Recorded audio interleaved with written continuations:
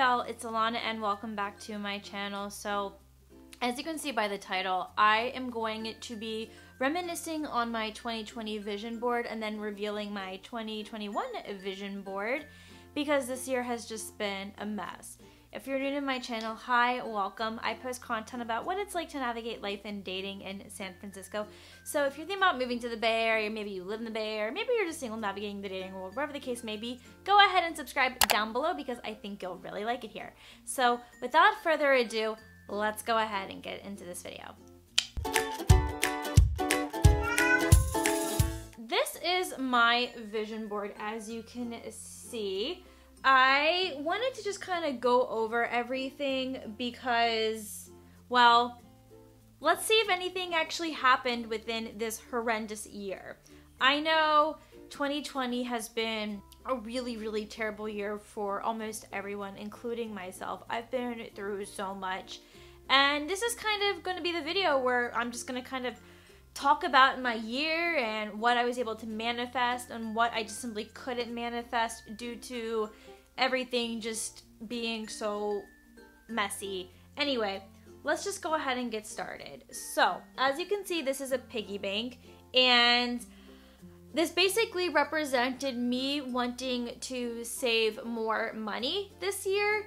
And unfortunately, that was something that I didn't get to happen. I actually tried putting money into a savings account, but unfortunately, due to a lot of financial hardship, I had to immediately pull that money out of the bank account. And that was really frustrating because I was trying so hard to save money this year and I just simply was not able to do it. Which kind of goes into the next thing here that I was not able to manifest at all. I know the reflection is kind of blocking it, but it says work, save, travel, repeat. So I worked a little bit this year, but I got laid off from 2 jobs. Y'all know that I got laid off from a job back in April, and I made a whole video about that. And then I got a new job where I was being a part-time recruiting coordinator at a startup. And one thing that I didn't announce here on my channel is that last month I was laid off from that as well. But it wasn't pandemic related, it was a budgeting issue. They simply didn't have enough money to fund my contract, which was supposed to end in January, and sadly it ended 2 months earlier. So that was really frustrating for me, and now I'm in a very tough spot. So again, saving money, something that I just simply couldn't do. Travel, I only traveled to Squaw Valley, which is in the Lake Tahoe area, but I didn't get to travel like I wanted to. And repeat, which obviously did not happen. So let's go down to something that I actually did accomplish this year. Sleep more, train hard, eat clean, hydrate, and be happy. My sleep was very good this year. I think one thing that I actually liked about this change is that we didn't have to wake up early in the morning to commute to an office. And I really have enjoyed remote work when I had it because I got to sleep in and I didn't have to worry about waking up at 5 in the morning, doing a very long morning routine, eating breakfast, allotting time to commute by public transportation. That's exhausting. So I will say my quality of life did improve by not having to commute to a job. Train hard, eat clean. I was on prep for 8 months this year, so I had a very good diet. I've been working out pretty much every day since the pandemic has started, and that is something that I'm very proud of. I was able to lose 20 pounds this year, and right now I'm obviously kind of gaining that back slowly. I'm currently 13 pounds above my stage weight, so I have gained some of it back, but it's been in a healthy way, not an unhealthy way. And I'm sure as you notice, my face has started to fill out a little bit more because I'm just eating more food. And then hydrate this year, I drank more water than I ever had before. Drinking water has always been very challenging for me. So I'm really glad that I was able to drink more water. And then be happy. Well, I tried to be as happy as I could. I think it was very hard for me to be happy this year, especially with the amount of money that I didn't make. So then this little purple picture right here, again, the glare is kind of covering it up. I'll have it on B-roll up close for you to see, but it says, focus on being productive instead of busy. I was able to accomplish this. I think this was the most productive year that I've ever had. I started a podcast this year. That kept me busy. I started OnlyFans this year. That kept me very busy. I've been hustling with my YouTube channel. I have just found ways to just kind of do things and make good use out of my time.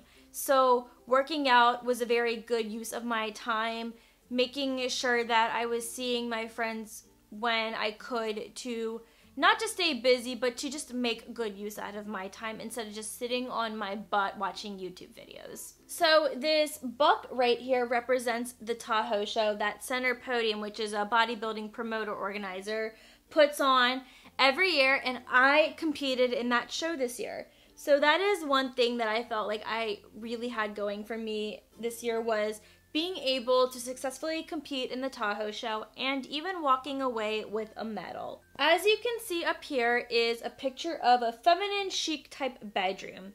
If you remember most of my videos, if you've been watching me for at least 2 years, you will see that I sat in front of a very messy vanity, and sometimes I was on my bed to film, but my room was so basic and boring. It just had no aesthetic. It just simply wasn't me, and I don't know why I never got the chance to decorate my room. It was time to make a change. I wanted a beautiful bedroom of my own, and that was something that I did get to accomplish. I got to do that in my Haight-Ashbury apartment, which I sadly had to leave, and I got to do it in this beautiful room right here with a bay window that you can see in the mirror, and I have some pretty fairy lights, pink and white bedding.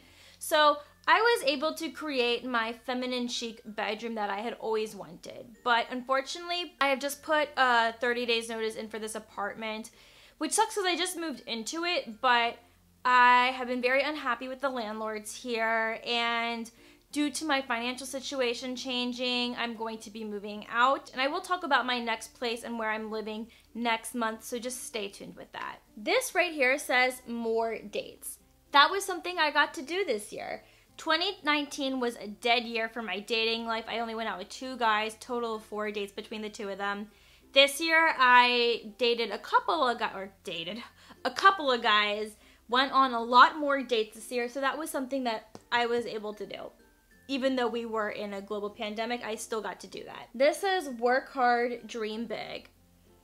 I worked very hard this year. I, spent a ton of money trying to get my butt back here in San Francisco. I worked very hard to fund 2 different apartments.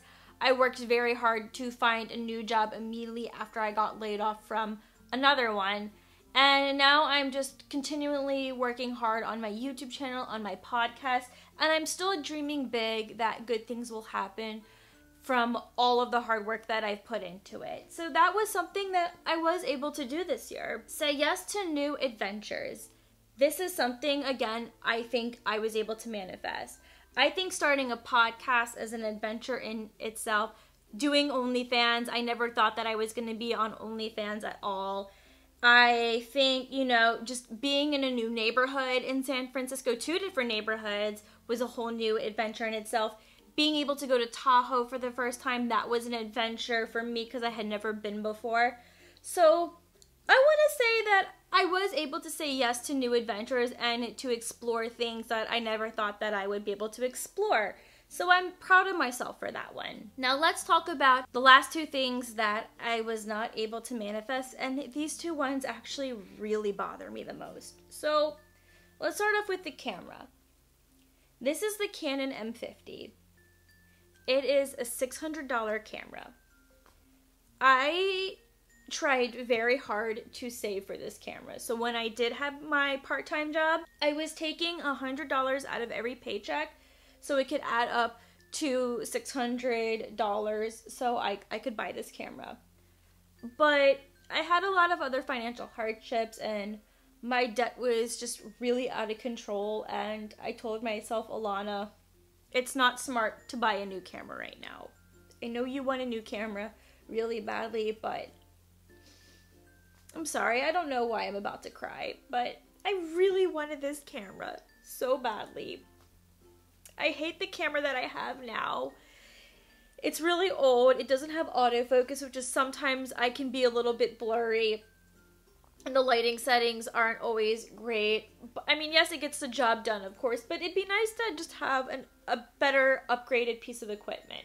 So I'm really upset about this one, especially with all the job losses that I encountered this year and being in such financial strain. I just simply wasn't able to make this work. So I'm going to put this on my vision board for 2021 and try it again.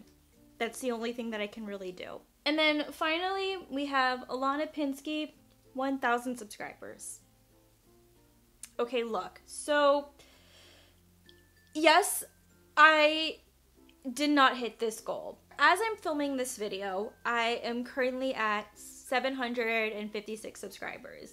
I hope now I can hit 800 subscribers before the year ends. So again, please feel free to subscribe down below. You can help me at least try to achieve that, because that's a little bit more realistic.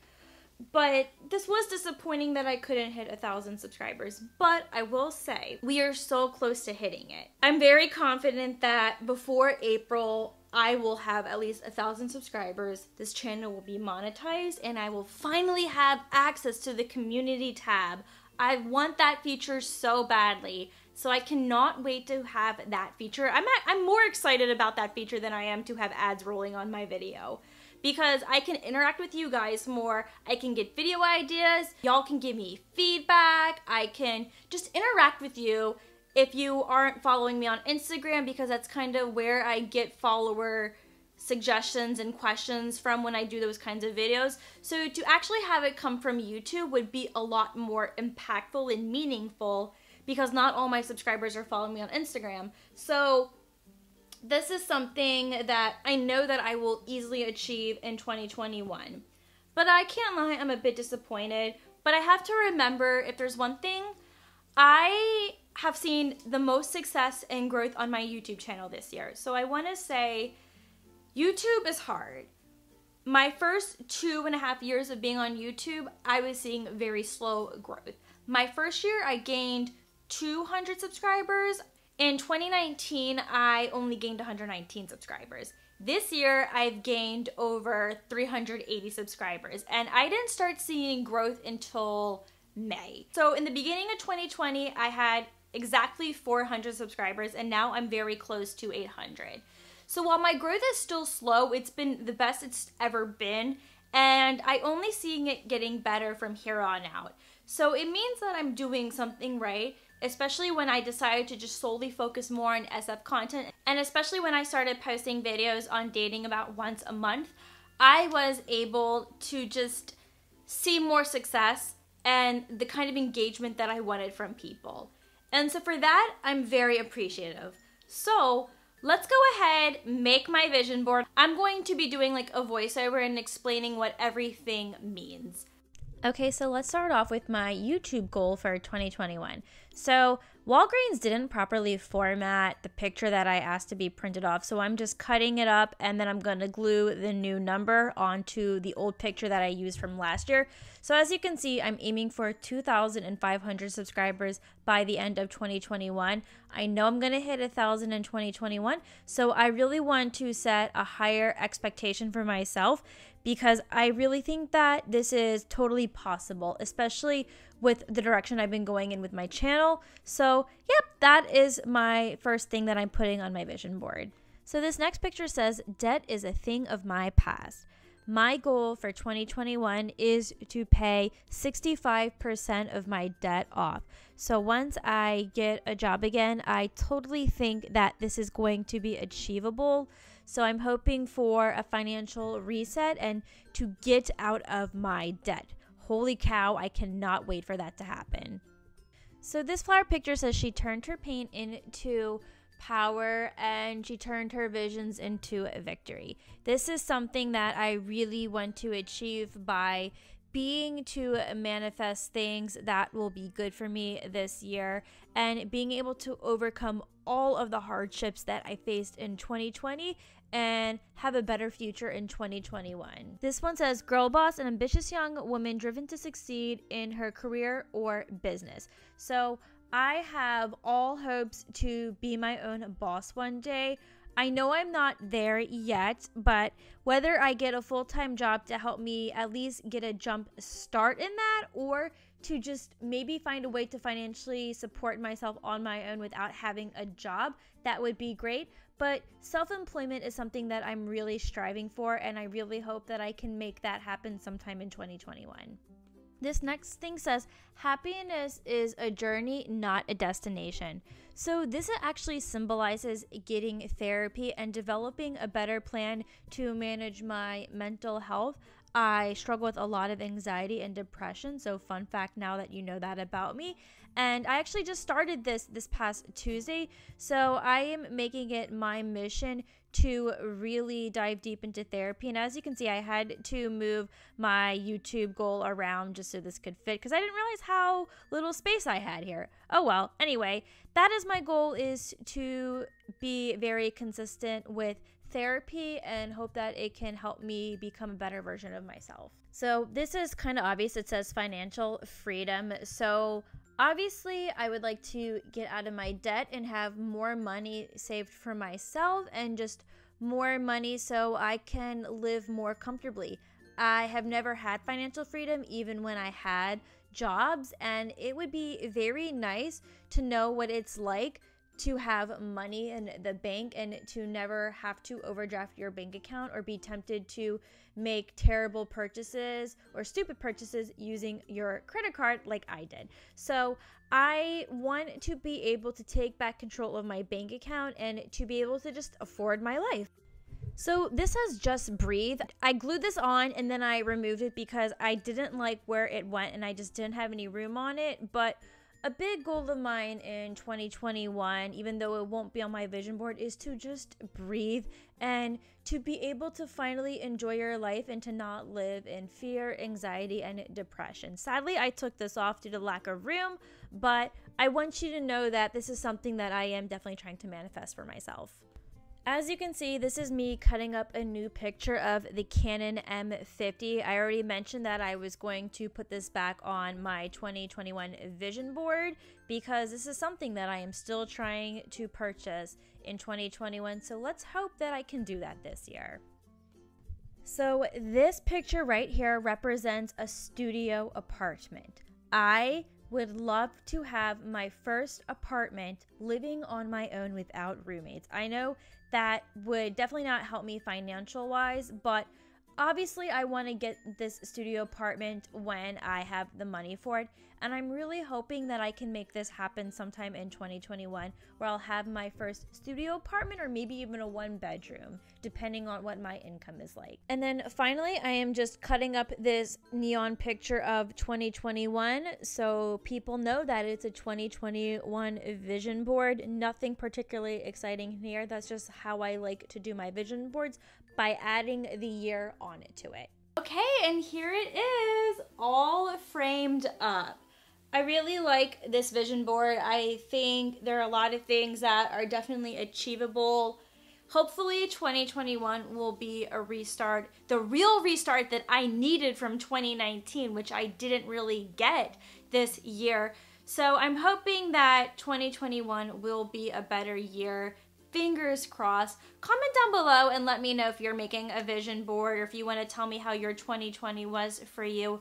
I'd love to hear your story. Guys, if you liked this video, make sure you give it a thumbs up. And oh my god, this is my last video of the year, so I will see you in 2021. Bye.